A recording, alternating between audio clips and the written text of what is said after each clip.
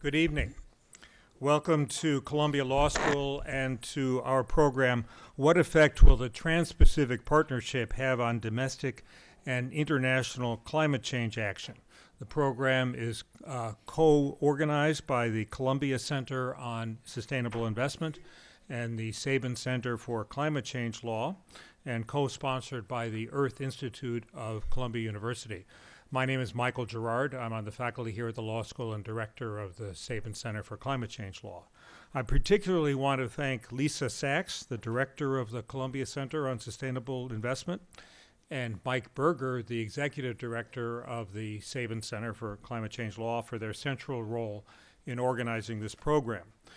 The Transpacific Partnership is a proposed agreement among the United States, Australia, Canada, Japan, Malaysia, Mexico, Peru, Vietnam, Chile, Brunei, Singapore, and New Zealand. It requires congressional approval before it goes into force for the U.S. President Obama supports it, but it has become controversial in both political parties. One of the reasons for the controversy is the question of whether it could limit the ability of the U.S. to take actions with respect to climate change. That is what we're going to explore this evening, as well as any potential benefits that it would have for climate change regulation. We have a distinguished panel of experts who come to this issue from several different perspectives tonight. One of the issues that is receiving special attention is the ability the TPP would give investors who are unhappy with action taken by a signatory state to institute binding arbitration. The concern in the environmental community has been increased by the recent announcement by TransCanada that it plans to bring a claim under NAFTA against the U.S. for denying approval of the Keystone XL pipeline, which would carry oil from Canada to the U.S. Lisa Johnson is going to discuss what the TPP is all about, but first I'll briefly summarize the international agreements on climate change. In 1992, the United Nations Framework Convention on Climate Change was negotiated in Rio. It was supported by President George H.W. Bush and overwhelmingly ratified by the United States Senate. It declared the objective of avoiding dangerous anthropogenic interference with the climate system, but it didn't specify how that would be achieved. That was left to the Kyoto Protocol of 1997. The U.S. Senate rejected the concept behind the Kyoto Protocol because it did not impose on rapidly developing countries, especially China and India, an obligation to reduce their greenhouse gas emissions in the same way that it obligated the U.S. and other developed countries to. So the U.S. became the only major country never to ratify the Kyoto Protocol. Most of the obligations under the Kyoto Protocol expired in 2012, and so in the years leading up to that, there were quite a few negotiations to come up with a successor treaty. Negotiations in Copenhagen in 2009 failed, but just last month, a new agreement was reached in Paris.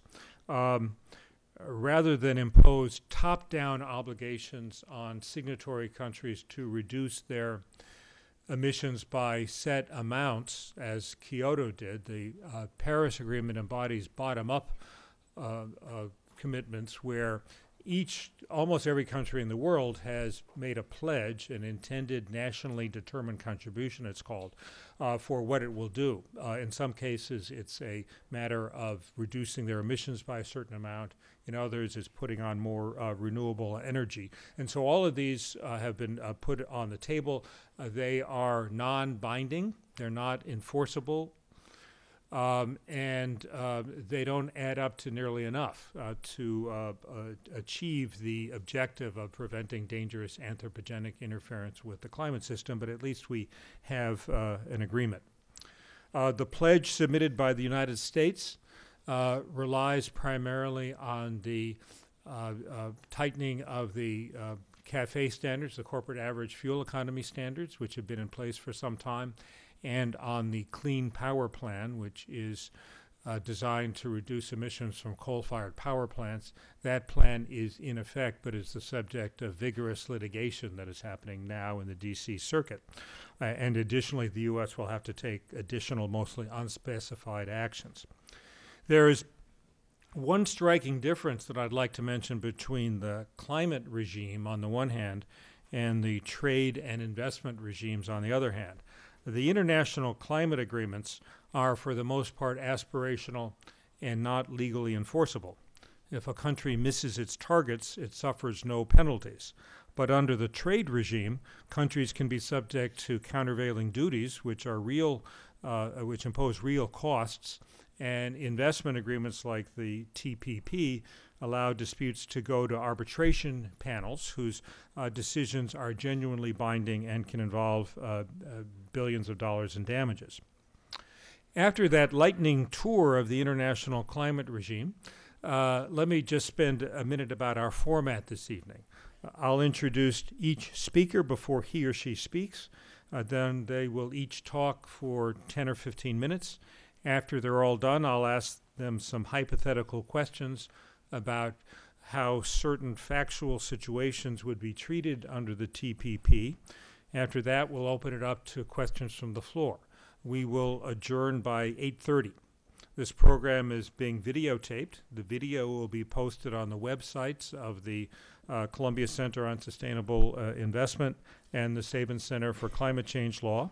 And we will also be tweeting with the hashtag Climate TPP. Let me do that again. Hashtag Climate TPP. Our first speaker this evening is Lisa Johnson. She is head of investment law and policy at the Columbia Center on Sustainable Investment. Her work at the center centers on analyzing the contractual, legislative, and international legal frameworks governing international investment and shaping the impacts that those investments have on sustainable development objectives.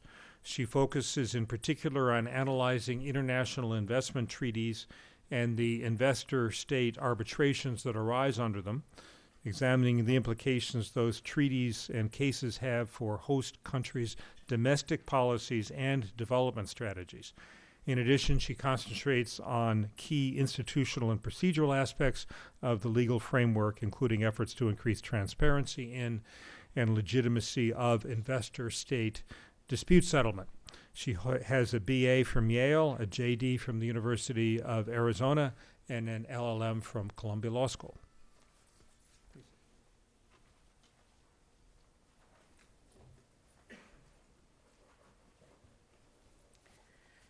Thank you very much. So it's a timely topic, so I'm excited to have the opportunity to talk about the TPP and the connections with climate change. I'll first run us through the TPP and what it means before discussing some of the implications that then the rest of the panels will go into in more detail. So the TPP, what is it? A brief overview is that it is a treaty among 12 different countries that together make up about 40% of the world's GDP. This treaty is different from other trade and investment agreements that came before it, such as the WTO agreements, in the sense that both the obligations are broader, they cover a wider range of subjects, and the obligations are deeper in the sense that some of the commitments are stronger than they would be under the WTO agreements. So in terms of the connections with climate change, it's interesting that in these 30 chapters that we now have in the TPP addressing a wide range of subjects, and the roughly 9,000 pages that are part of this agreement together with the annexes and side letters, that there's not one mention of climate change in the text. But that doesn't mean that the two are disconnected. The agreement, as we'll discuss, has implications, both positive and potentially negative, for climate change. So in terms of the connections between the TPP and climate change, in terms of one potential positive, we can think about the trade-related implications, and then we can think about the implications of other chapters of the TPP. So thinking briefly, starting with the trade-related implications. One is that it can be used to facilitate trade in environmental goods and services and to facilitate cheaper access to those goods and services. So if you liberalize trade, for example, in solar panels, you might then increase people's ability to access solar panels on the market at a cheaper rate than they would be able to access if they were just limited to the domestic suppliers. However, there can also be negative impacts of increased trade rules in the TPP on climate change. One example of a potentially negative impact is that increased trade in and of itself can result in increased greenhouse gas emissions. So the more you have goods being transported around the world, being shipped or flown around the world, the more emissions that can result. Another potential increased negative effect could be to the extent that you liberalize trade in fossil fuels themselves, you can potentially increase use of those fossil fuels, which then can lead to an increase in greenhouse gas emissions. And then a third example of a way that liberalization of trade can have a negative impact on climate change is that you might have the rules of free trade, because free trade is not just about free trade, it's also about the rules governing trade. The rules of free trade themselves might tie the hands of governments in their ability to address climate change issues. So one example that's often discussed is, let's say you wanted to, as a country, restrict imports of products that were produced using a method that resulted in a lot of emissions of greenhouse gases relative to products that were produced domestically. One question is whether or not you can do that under the rules of free trade. So those are some of the trade-related impacts, both positive and negative, that can result from TPP. In terms of investment-related impacts, and these are the impacts that I'll focus more on, because that's the area that the Columbia Center on Sustainable Investment focuses on, is on international investment. So first off, what do we mean by international investment? What is international investment covered and protected by the TPP's investment chapter? Essentially, international investment refers to the activities of multinational corporations. There's a company in the US, it wants to establish an affiliate abroad. That is international investment. It establishes a foreign affiliate in another country. So that's kind of the archetypal type of international investment that's covered by the investment chapter. Now, the aim of the investment chapter, which is typically stated, is that countries conclude investment chapters as part of their free trade agreements because they want to increase the flows of capital between countries. They want to enable and encourage the activities of multinational corporations to establish affiliates in other countries, for example. So that's the goal. And there's said to be some purported benefits that can flow, that don't necessarily flow from increased investment, but those include increased, capital, flows of money into countries, increased job creation, transfers of technology. There are different benefits that are said to flow from increased investment. So that's the goal of the chapter. So increased investment can have positive investment-related impacts on climate change. One is that they can be used in promoting investment. You can promote investment in renewable energy. You can get new technologies into countries that want those technologies, for example, technologies in solar power or in wind energy. Investment-related implications, you can use an investment treaty potentially to reduce investment in fossil fuels, and you can, again, use investment treaties to encourage transfer of cleaner technologies. But there are also some negative implications that you can, depending on the design of your investment treaty. One is that in addition to, or instead of increasing investment in renewable energy, one impact is that you might have increased investment in fossil fuel development. You could also, as Mike mentioned with the investor-state arbitration mechanism, you can increase government exposure to litigation and liability for taking action to address climate change mitigation and adaptation. So for example, if a government denies a permit to a coal-fired power plant, there is a potential that that can trigger a claim under an investment chapter.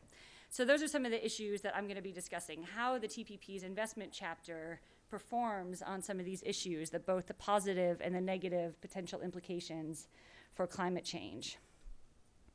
So this is my scorecard of how the TPP, I would say, ranks on potential positive impacts on investment in climate change mitigation and adaptation.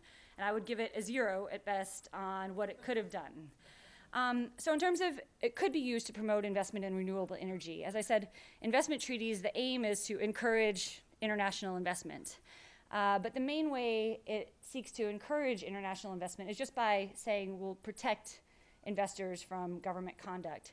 So far, the studies that have been done on investment treaties have shown that there's no correlation or causation between signing an investment treaty and getting increased investment.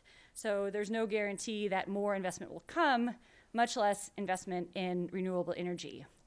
Now that said, some countries, when they've signed investment treaties, have actually included provisions in their investment agreement saying that we will cooperate to identify projects that can fall under the Kyoto Protocol's clean development mechanism, or we will cooperate on identifying opportunities for cross-border investments in renewable energy. So the EU-Singapore Free Trade Agreement, in its Trade and Sustainable Development chapter, it has some of those provisions. The agreement between Japan and Mexico also has some of those provisions. The TPP has none of that, so there's no mechanism for trying to promote investment in renewable energy. Another thing the treaty could do is it could try and reduce investment in fossil fuels. One way a treaty can do that is the agreement, again, between the EU and Singapore. It has a commitment that the states will reduce the use of subsidies and will work on reducing use of fossil fuel subsidies. There's no such provision in the TPP on commitments to reduce subsidies, much less any discussion of fossil fuel-related subsidies. It could also be used to promote transfer of cleaner technologies. Some agreements, there's a Cotonou Agreement, which is a development agreement that has investment-related provisions between the EU and African, Caribbean, and Pacific states. And that has provisions where the state parties work together to collaborate on transfer of technology. This doesn't have any provision on facilitating transfer of technology, much less clean technology. Instead, it contains a provision saying host states, the states receiving investment, can't use any provision that requires transfer of technology from the foreign investor into the host state. So there's provisions actually limiting transfers of technology. So in terms of whether the TPP fulfills a promise of promoting investment in climate change mitigation strategies, I would say it doesn't live up to its potential and represents a missed opportunity on that score. In terms of potential negative investment-related impacts, I would say on the scorecard here, we see that there are some potential negative impacts. The TPP, the way it's drafted, I see that it can increase investment that will keep us on a current trajectory of a fossil fuel-based economy. And the reason why I say that is that it's protections that are provided to all investment equally. So it provides protections, essentially free political risk insurance to investments in the extractive industry sector, for example. So for new exploration and exploitation of natural resources, for new developments of fossil fuel power plants, fossil fuel-based power plants. So irrespective of the impact of a particular project on climate change mitigation or adaptation, the treaty provides support to those investments. And I think it's interesting to contrast this with political risk insurance that's provided by another U.S. agency, the Overseas Private Investment Corporation, where what they do is they actually try and restrict investments in projects that will increase GHG emissions and also restrict certain support of projects that have other environmental implications. Now, there's no such limits in the TPP. Again, it applies to any project, provides its benefits to any project, irrespective of whether it actually exacerbates climate change. And again, the idea behind this is it's supposed to promote those investments. So we're inadvertently then seeking to promote investments in increased fossil fuel development and other types of projects that release greenhouse gas emissions. The second point that I would say is that the TPP can expand government exposure to litigation and liability for actions taken in order to mitigate emissions or to adapt. This is something I'll talk about briefly, and then I think Ben will talk about it in more detail.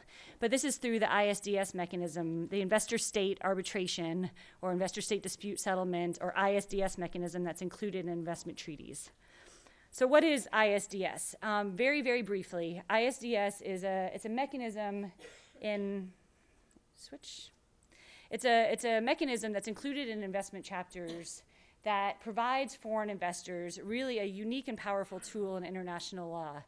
When a foreign investor doesn't like a measure that is taken by the government and believes there's an argument that the measure violates the treaty, the investor can sue the government directly in arbitration. Now, you contrast this with the WTO when disputes or allegations of treaty violation happen on a state-to-state level. So states decide whether to bring a case. Here, the investor can bring the case directly. So really, in international law, this is a very unique mechanism. And in contrast to human rights law, the investor doesn't have to exhaust domestic remedies first. They can go straight to arbitration. And we've seen a significant rise in this field of law over the past 15 years from relative obscurity with no cases under 10 cases before the 1990s to now we've got over 600 cases that have been filed.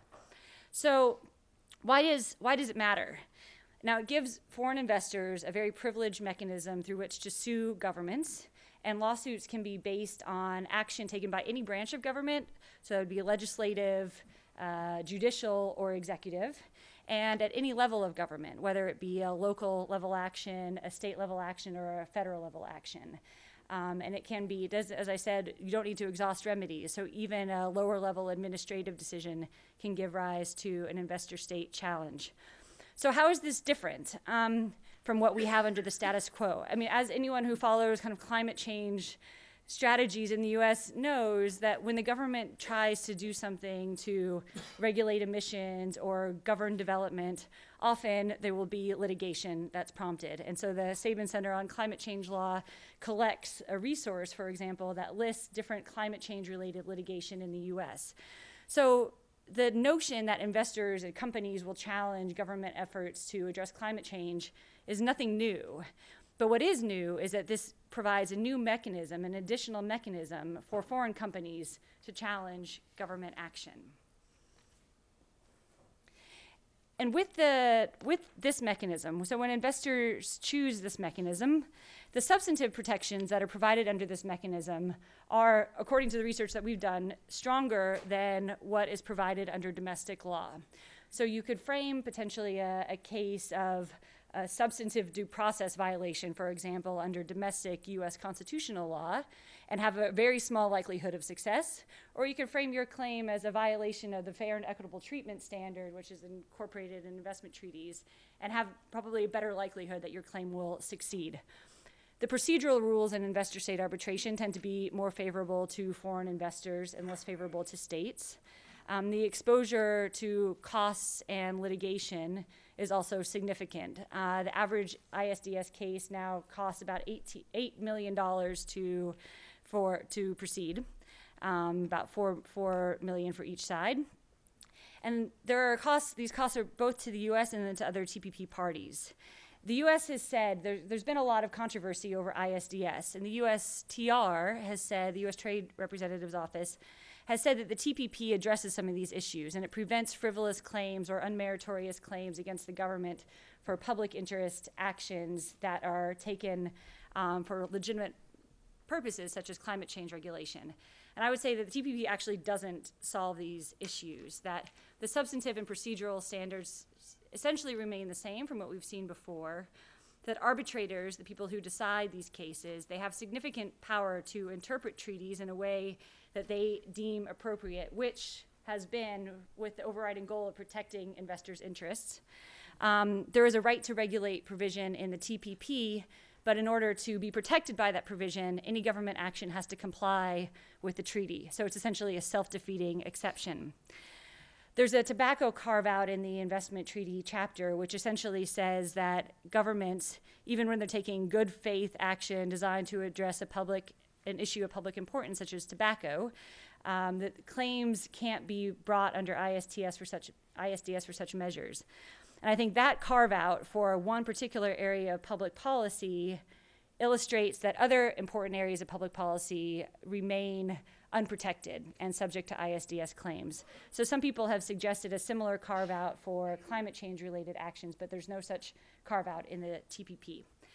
In cases, we have recent cases such as BillCon, which is against Canada, and TransCanada, which Michael mentioned. I won't go into those, but they illustrate the risk that governments can be sued and successfully sued for actions taken to address environmental issues. So I think that that is a signal of what can be expected in the future.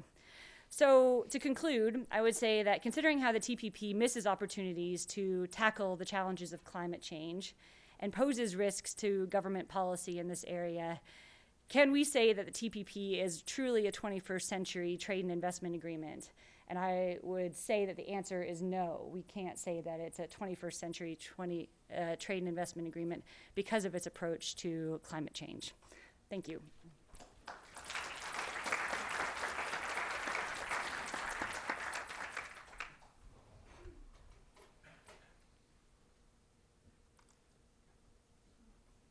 This is yours.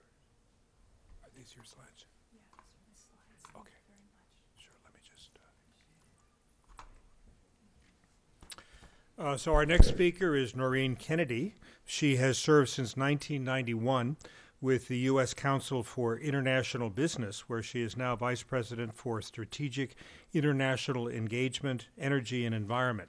She promotes U.S. business participation in international environmental policy and management initiatives and works closely with industry, government, and NGOs to promote sustainable development and green growth. She also spearheads the Council's Strategic International Engagement Initiative, which seeks to advance meaningful business participation and regulatory diplomacy in intergovernmental organizations and focuses on increasing accountability of international institutions regarding business interests. In addition to staffing the Council's 120 Company Environment Committee, she represents business in environmental discussions at the UN and OECD. She was a business observer at the UN's 1992 Earth Summit in Rio and served on the U.S. delegation to the Rio Plus 20 Summit in 2012. She regularly participates in meetings of the UN Environment Program and UN deliberations on the Sustainable Development Goals and post-2015 development agenda and negotiating sessions of the UN Framework Convention on Climate Change. She holds a master's degree in international environmental policy from Claremont Graduate School and a bachelor's degree in international relations from Wellesley College.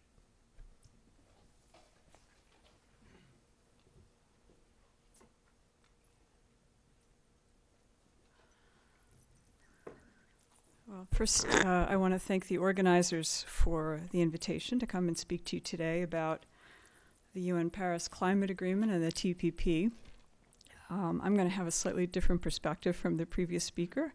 It won't surprise you to hear. And I guess I'd like to start with some sort of broad overarching points. The first is that the two agreements that we're talking about, the UN Paris Climate Agreement and the TPP, I would say both of them are too important to fail.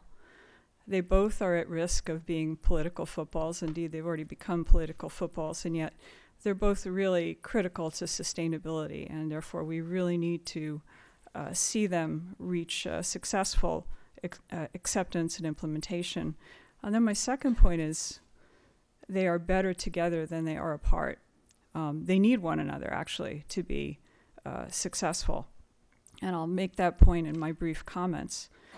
But just to react to some of the things that I heard from the previous speaker, I mean, first of all, if one were to ask the question, can the TPP solve climate change? I think, it's very easy to say no, indeed not. But then if there were a second question, which is, can the Paris Climate Agreement succeed and meet the ambitious objectives that governments agreed last month in Paris without open trade, I think we would as emphatically say no. So I will just say a few words about what USCIB is, because we're not a well-known organization. I'll talk a little bit more about the Paris Agreement, the Paris Agreement vis-a-vis trade, the Paris Agreement vis-a-vis the Trans-Pacific Partnership and then look ahead. And I'd like to kind of provide the context that Robert Acevedo, the Secretary General of the WTO, offered last month before the Paris Climate Summit, and that is that we don't really have a zero-sum game here, and we don't see trade as exclusive to climate protection or vice versa. What we're seeking is a virtual circle of reinforcing policies. And I would just say that if you look at the track record of agreements in December and did a scorecard of climate change and the Paris Agreement versus open trade and the Doha round, you'd have 1 in the climate count, and right now, unfortunately, a 0 in the open trade count. So I think that that's indicative of many things, including how broadly accepted and what an strong international consensus there is to address climate change. So about USCIB, the U.S. Council for International Business, we are a U.S. business advocacy group. We're unique in that we focus on international policy. We promote open markets, sustainability, and corporate responsibility for and by U.S. companies in the global marketplace. And we tend to favor multilateral cooperative approaches and policies rather than unilateral measures, especially for transboundary challenges, such as climate change, among others. And we have a very broad membership, mainly US-based global companies, Fortune 500, as well as associations and professional service firms. This is a picture of some of the connections we have into the intergovernmental arena, affiliations that we have as a US business group with the International Chamber of Commerce, which is our entree to the UN, through the International Organization of Employers to the ILO, through the Business and Industry Advisory Committee to the OECD, as well as directly in our own right on a whole host of issues. And I think that this slide really just shows that our perspective is a global, engaged perspective, focusing on the importance of business being involved across the board in all kinds of important economic and sustainability challenges. I also have the logo of the Major Economies Business Forum, which is a group of national business organizations that have been following the climate change negotiations for years, if I may say, even decades. So USCIB has a very, very broad involvement in a wide range of policy discussions, but for the purposes of today's panel, we'll talk about trade and climate change. And you'll see that there are some common chords on trade. We represent U.S. business in the World Trade Organization, the Environmental Goods Agreement, in TTIP and APAC. USCIB has a seat on the U.S. Trade and Environment Policy Advisory Committee, TPAC, and I'm the Sherpa for my boss to TPAC. We're strong supporters of TPP and the Environmental Goods Agreement. And just a quote from one of our policy positions, that some of the key measures that are behind our support for TPP include that it strengthens labor and environment provisions. I can say that in the 25 years of working at USCIB, that we come out and say that explicitly is quite a step forward in progress. And I remember early days in both trade negotiations, such as of NAFTA, as well as environmental agreements, that there was much less alignment and integration in the U.S. business community around these issues. But I think it's quite extraordinary that we could say as an organization that one of the reasons that we support the TPP is because it strengthens labor and environment provisions and is a major step forward. Similarly, on climate change, we've been representing the U.S. business community at the UNFCCC since 1993. We're strong supporters of the Framework Convention and the Paris Agreement. I'm still riding a little wave of euphoria after the Paris meeting last week. And we've said many things on climate change, but for today, I think it's important to say that successful climate policy and its implementation requires supportive frameworks, not just inside the UN Framework Convention, but also outside. An economy-wide approach, a regulatory approach across every arena. In terms of the Paris Agreement, one thing that I think is important to recognize about it is that it is about as authoritative an agreement as you can have. It is broadly supported across all UN member states. It's the recognized center of gravity of a vast global framework of climate and energy relevant accords and initiatives.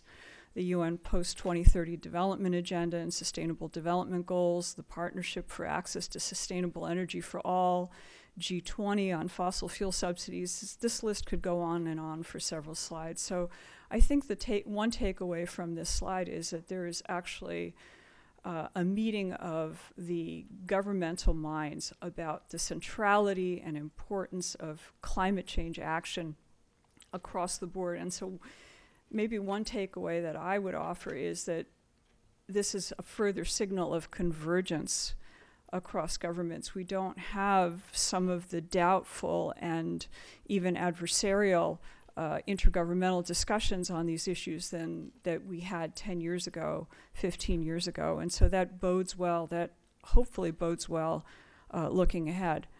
But the Paris Agreement is not enough by itself. There are tremendous expectations raised in meeting both the national, the INDCs, but also the international goals for mitigation and adaptation, and those rely heavily on private sector investment and technology as broadly deployed as possible to as many developing countries as possible. And so the enabling frameworks for investment and trade, including the TPP, but not limited to the TPP, actually matter a lot. I mean, you could pick numbers out of the air. Here's an International Energy Agency number, about $44 trillion over the next up until 2050 to meet the 2 C limitation target, and that's not even thinking about the 1.5 limitation target. That's further down the road. So we're talking about mobilizing something like $1 trillion a year. And so it is actually quite important that trade, including in environmental goods and energy, is actually given as much of a jump start and as much of a catalyst as is possible. And trade agreements really matter for that, and particularly trade agreements that think the way that investors think. So this is an incredibly important vehicle for the way that these necessary technologies, these cleaner energies, are going to be broadly deployed. Trade agreements are critical infrastructure for climate policy and implementation. And it's not just the TPP, but it's a broader constellation of trade agreements as well. The way we see the TPP is that it is a chance to set an influential approach for reinforcing economic and climate policy and action that involves major emitters in Asia and Latin America, that it brings together important producers and customers for cleaner technologies and energy, and that in fact it does do more than just ISDS. There is a chapter on investment, but there are other chapters as well relating to capacity building, relating to regulatory coherence. And so actually when we step back and look at the broader TPP, we see that there are other opportunities to strengthen and upgrade environmental regulation and its implementation. But of course, this is not going to happen without decisions in the United States and other countries to actually commit the adequate resources for capacity building in the environmental arena, including on climate change. Now, I could step back and look at the Paris Agreement and many of the climate negotiation texts and make the same observation that was made just a little while ago, that there's no mention of trade in the Paris Agreement. There's no mention of business in the Paris Agreement. There's no mention of competitiveness or very little mention of investment in the Paris Agreement. And yet, that's not surprising because it's a climate agreement, and we expect it to really focus on climate. Whereas when you look at the TPP, which is a trade and investment agreement, you actually see a very, very broad set of topics that are brought in and advanced beyond just trade and investment. In our view, TPP improves on and goes beyond environmental protections in previous trade agreements. I can remember, because I was at USCIB at the time, the negotiations of NAFTA and its environmental side agreement. And some of the things that we talk about now as givens and as assumed are, now in fact ingrained in the agreement itself. It may not mention climate change, but it does refer to low emissions and resilient economy. It also talks about illegal trade in flora and fauna, biodiversity, marine species protection, eliminating fisheries subsidies. The point is that there's a lot more in the TPP that actually does take a step forward on environmental protection. And for that reason, we think it actually does need to move forward. It does include commitments by all parties to eliminate tariffs on environmental goods. There are also measures that provide improved public transparency and recourse on environmental issues. I've already mentioned regulatory coherence. This is an opportunity to harmonize environmental rules upward, as well as references to partnerships and other kinds of capacity building. So just to close, I would say that TPP is more than a nice to have for climate action. It is a must have. The two agreements, as has been observed, have a lot in common. Neither of them are perfect. They both have a long ways to go, both in further elaboration and in their proving their worth in actual implementation. But they are part of this bigger picture of climate-friendly economic activity, development, and growth. They both will rely on and need to enlist business to deliver. And seen through the sustainability lens, both of them, whatever their failures or incomplete nature, are steps forward. We really do have to avoid the perfect as the enemy of the good critiques in these settings. And these are both very important issues for sustainability, and therefore they should not be allowed to become political footballs. There are opportunity costs for failure, and we feel that the opportunity cost for failure of either the Paris Climate Agreement or the TPP would be profound.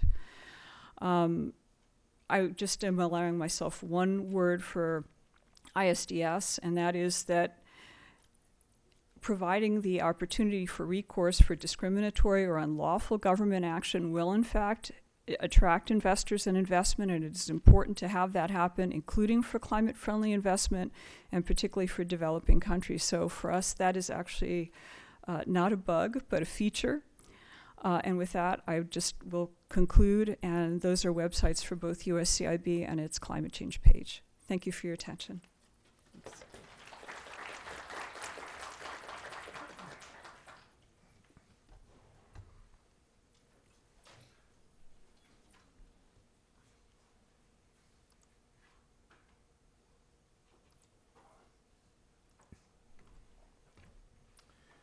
Thank you. Our next speaker is Ben Beachy, who is Senior Policy Advisor with the Sierra Club's Responsible Trade Program. Ben investigates the implications of U.S. policy for environmental protections, including efforts to combat climate change.